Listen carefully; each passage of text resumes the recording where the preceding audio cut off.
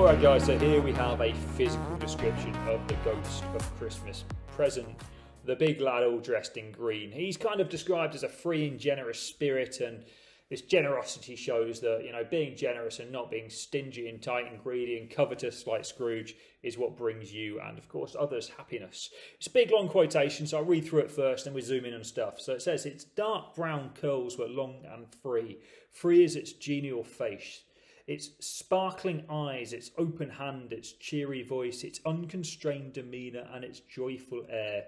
Girded round its middle was an antique scabbard, but no sword was in it, and the ancient sheath was eaten up with rust. So a big long quotation. There's no way that you need to be remembering all of this, but little bits and little phrases that you can embed throughout answers is what you need. So let's have a look at some of those.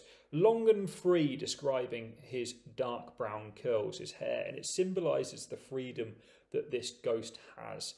It's the generosity and goodwill that he brings that allows him this freedom. He isn't constrained and unhappy by being constantly greedy and wanting something else. He has a freedom in his life because he accepted what he has and is generous with his wealth and belongings. And that happiness is emphasised here.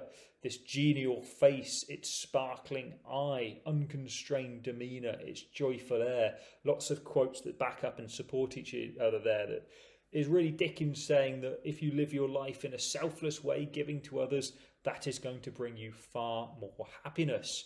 And again, it's emphasised in its cheery voice. I pick out cheery voice separately because voice is something that comes out through a few different characters. Scrooge's voice is described as the complete opposite of this kind of cheery voice that we get here, but nevertheless Fezziwig, who is another happy, generous character, also has described a cheery voice. So I think voice is important for Dickens, and again it emphasises the happiness of this character.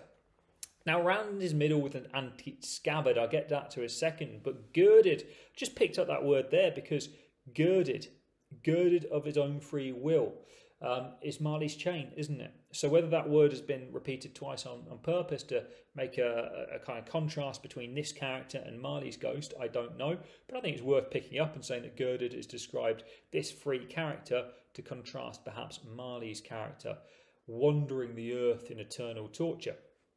Both use girded in their descriptions in very different senses, because round this guy's waist is an antique scabbard girded. That is basically what a sword is held in, that thing, you know, when you see in films where they stick the sword down their side in this big thing that wraps it up nicely and neat and doesn't cut your leg off. Well, that's what a scabbard is. The fact it's empty, though, and the fact that the bucket and that is all rusted up, shows that this ghost is a peaceful character. He believes in peace and peace upon mankind. Again, generous, joyful, peaceful, all those kind of qualities that we want in a person. The Ghost of Christmas Present here is representing.